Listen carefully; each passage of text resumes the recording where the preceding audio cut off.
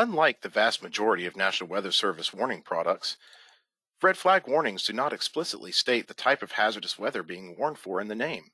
So when a red flag warning has been issued, what does it mean?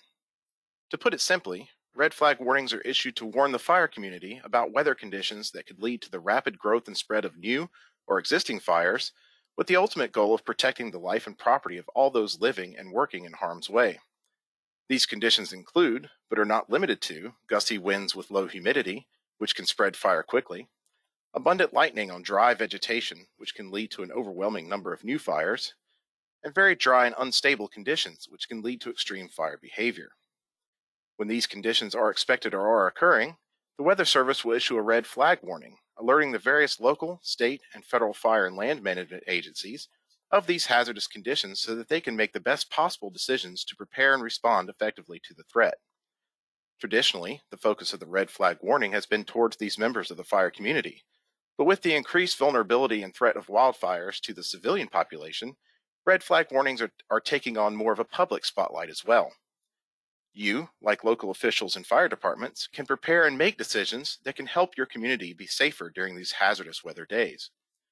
When a red flag warning is issued, remember this phrase: one less spark, one less wildfire. When the danger of fire is high, don't light campfires or other burns that could blow over and go out of control. Put off mowing or use of any other power equipment that can throw a spark. Limit or put off outdoor grilling for a better day. And make sure your vehicle or trailer isn't dragging chains or any other items that can trigger roadside fires.